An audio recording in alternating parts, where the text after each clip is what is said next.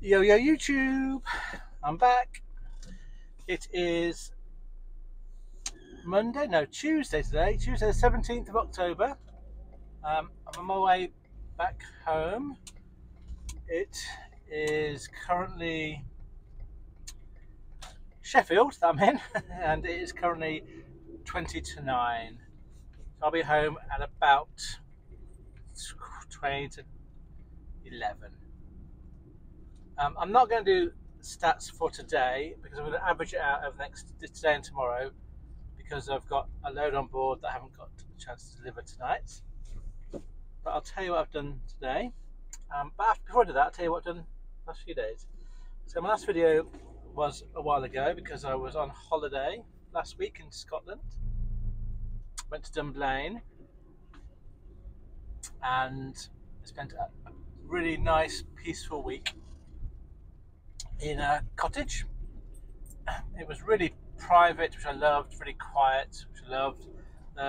It was just a good chance to get away from everything, and not think about work or earning money or YouTube, and it was really nice.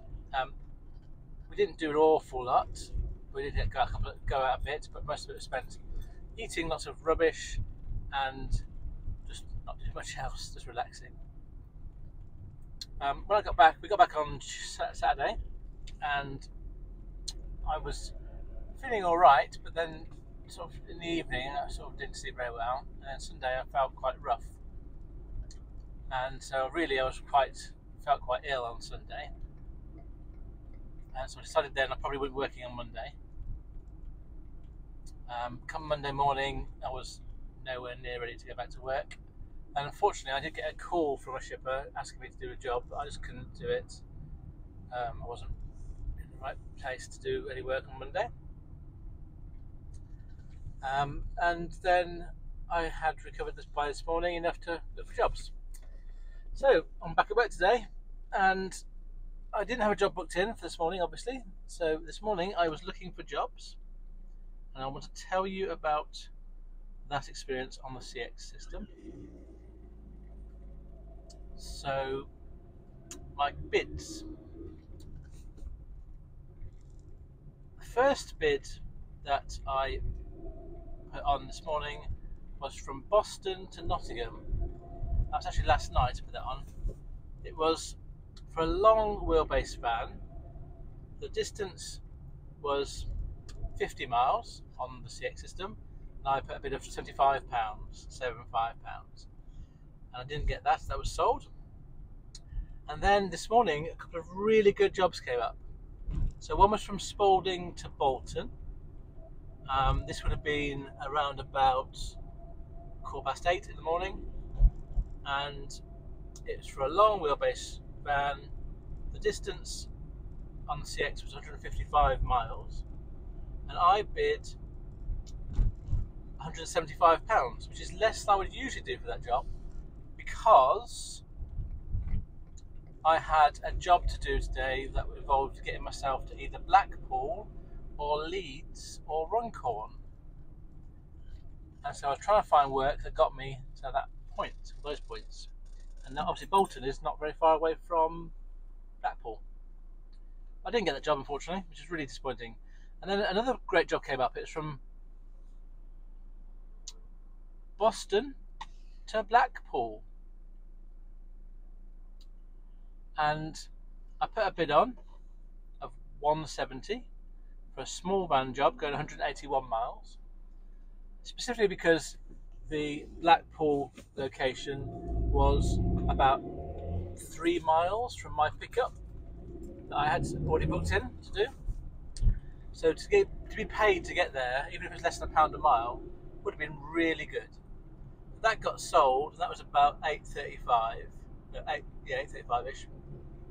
And then I noticed it came up again.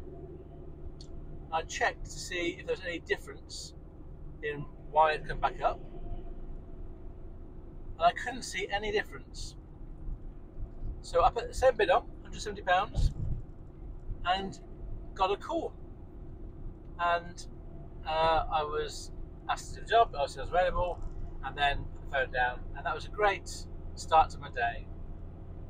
I hadn't quite got myself ready, as in I'd had a shower, I was making some sandwiches for the day, and I was getting dressed and quite everything to get ready. And then I got a call back saying, could I go a bit later at 10:30 pickup rather than the 9 o'clock pickup that they originally had. And that was perfect for me because I had an hour then to get everything else sorted. So yeah, I was fine with that. So I then had a job from Boston, which is about half an hour or so away from me, going to Blackpool, paying me to get to my pickup in Blackpool, and then I could do the rest of my route from there. The only downside was that it was a late start, which meant that I couldn't get it all done in one day. So I went across to Boston, and then I immediately realised I'd forgot to put in my van my POD book and my folder and my Chromebook. I don't really need my Chromebook when I'm out and about. I very rarely use it, but my folder has in some pre-printed PODs for my regular work, and I didn't have a POD book, but I did have a spare POD book in my van, so I was able to relax in terms of PODs because I had a spare book, and everything else I could get by without it. So I carried on, got to Boston. It's somewhere I've been before. I was slightly late because I left 10 minutes late, but they were fine when I got there. They were busy with other things, and they're quite relaxed. Interestingly, one of the things I want to talk about in these next few videos is to kind of reinforce the idea of being nice is a good idea. And this particular place, I've been there a few times, and the guy is always the same guy that serves me. He's a Polish guy, and he's always quite miserable. And it's not because he's Polish, it's just because he is naturally quite miserable.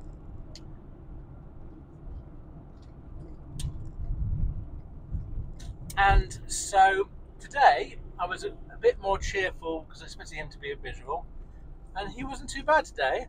And then at the end I gave him two big thumbs up and a big thank you for loading me up, and he gave me a smile. It's the first time he smiled, and I was so pleased about that. It made my day getting him to smile. Bless him. I'm not being critical of him. I mean, he works in a warehouse, for goodness sake. I wouldn't be happy if he worked in a warehouse. But I just love the fact that I was able to. I think he recognised me as well from a few other trips. So I was able to get him to smile at me, which I thought was a bit of a win today for me. So that was a good start for my day. Made me feel good. Yeah. So the trip from Boston to Blackpool is around about 3.5 hours ish. So I put in 4 hours as my ETA to give me time to have a little break and in case of traffic. And then I just made my way towards Blackpool in a very happy way, sunny, shining, back at work, doing something that's really easy to earn lots of money. And yeah, so I got across to Blackpool, and I think before I got to my drop off, I got some fuel. No, it was afterwards, yeah. So after I dropped off at Blackpool, I then, so I got offloaded at a place I've been to before again. Again, the forklift driver was really helpful. One other thing I should say is my strapping technique. I put a strap over the top of the first pallet and around the front of the first pallet to stop it moving forwards. And I put a strap over the back pallet and I strapped at the back of the actual pallet to the back of my van. So each pallet had 2 straps, and I was quite confident about their stability. The actual packaging was quite poorly packaged. If I describe it, it was cardboard boxes that were wrapped, that were stacked up on a pallet, and they were wrapped in cellophane, but some of the boxes were heavy and they were squashing the other boxes. So it wasn't a very neat pile of a pallet by the time I got to my van. So I was quite pleased that while I was driving, I wasn't worried about them moving at all. And I'm quite happy with that way of strapping them down. So I feel that it's taken me a long time, but strapping at least pallets, I think I can do with some confidence now. Anyway, oh yeah, also I've repeated something. I have been using my edging corners, protection edges, edging protectors, and they are a godsend now. They make strapping up so much easier. They were £21 for 10. So much good value. It's one of the best value things I've bought to do this job. So I then went to my pickup in Blackpool for my regular shipper, and I was literally 2.2 miles away. So that's my dead miles, 2.2, apart from the dead miles to Boston. And I arrived, got my load put on, and that's when I went and got some diesel because I was running out on the way to my next pickup, which is Runcorn. And the diesel, I wanted to talk about the diesel because, as I've said a few times and other people have said in their videos, diesel cost is very expensive at the moment. But for some reason, my UK fuel supplier offered me 10 pence off this week. They were offering, or maybe 9 pence off this week than last week.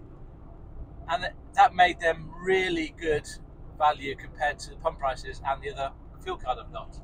So I filled up for the first time for a long time with my UK fuels card, which is quite a nice novelty for me. It's going to help a little bit with cash flow for a week. And also, I think with me not working for a week, that means there's another week of cash flow being eased by not having to pay out for fuel for a week. So that's all these bits are helping a little bit at the moment. This is my cash flow. I can get through to the end of this month without going overdrawn. I'll be happy. And then I went to Runcorn, picked up my stuff at Runcorn, and then I made my way to my last pickup, which was Leeds. I rang ahead because I was going to be a bit later than normal opening hours, but they were happy to be ready for me. And so I got to Leeds and got loaded up by about 7ish, roughly, just gone 7 maybe a tad after. And then I had already decided that I was going to go home tonight because Leeds to High Wycombe basically goes past my house. So I'll go home tonight, sleep in my own bed, and then tomorrow morning take the stuff down to High Wycombe. Now, because I'm doing it that way, I can't really legitimately say I've earned the money for this job today. So that's why I'm going to do my stats for today and tomorrow, averaged out at the end of tomorrow's video. But just so you know, the money for today's pickup is £400, and then the money from this morning was £170. So tomorrow morning, when I've dropped off this load, I will have made £570 over that day and a half, which isn't too bad. It's a nice start to my week. And I'm going to CX the rest of the week. On Thursday, I'm going to see my dad for his birthday, so I may not do a full day's work. And then on Friday, I've got another route to do for my regular shipper, which is Sheffield to Chelmsford, then to High Wycombe. And so that'll be a nice end to the week, and that is going to be £310. I know it's a Friday going across London, so it'll be Sheffield to Chelmsford to London, across London to High Wycombe, and then back home. But it should be, if I get myself to Sheffield in the morning, or either in the morning on the Friday or the evening of Thursday, then it'll work really well. Ideally, I want to be finishing up in Sheffield, having done a job from the Birmingham area on Thursday after I've done my dad's party. But that's probably asking for a bit too much. We'll see how it goes. I'm happy to go with Birmingham to Sheffield in the morning on Friday, and then have a later day on Friday. Anyway, so I'm not doing stats today because of that. So that's everything there. I wanted to talk about 2 things. There's so much I can talk about at the moment, but I'm going to save it for other videos. But the first thing I want to talk about is my subscribers. This is the last time I'm going to mention my subscriber numbers, and I'll mention it for a particular reason.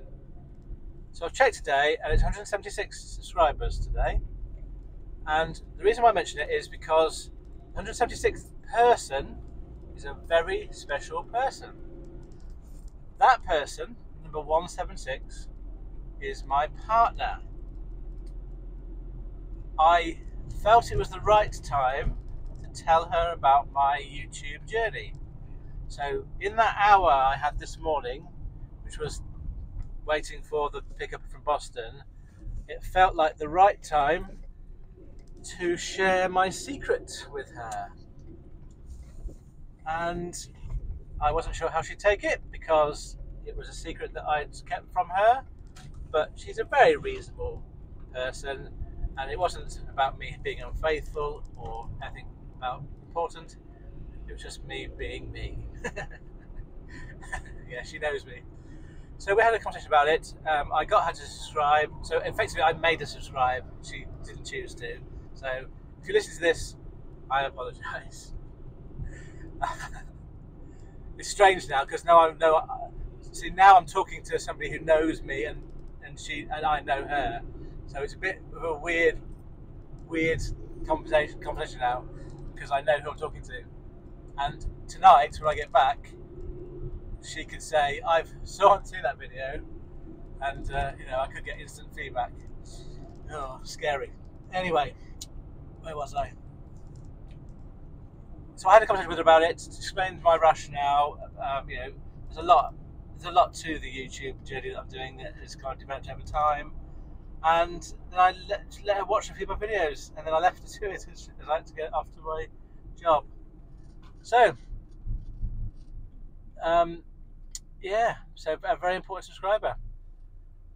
I'm going to leave it at that. I think that's just it's been a bit of a. It's difficult to know what to do for the best, and it just felt like the right time to let her know. And the last thing I want to talk about is checking my list.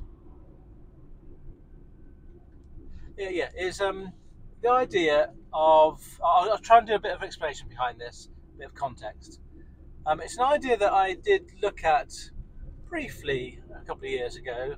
I don't really do it regularly anymore, but I think there's some merit in it, and I want to share it with you, and I'm going to perhaps do it through this channel now.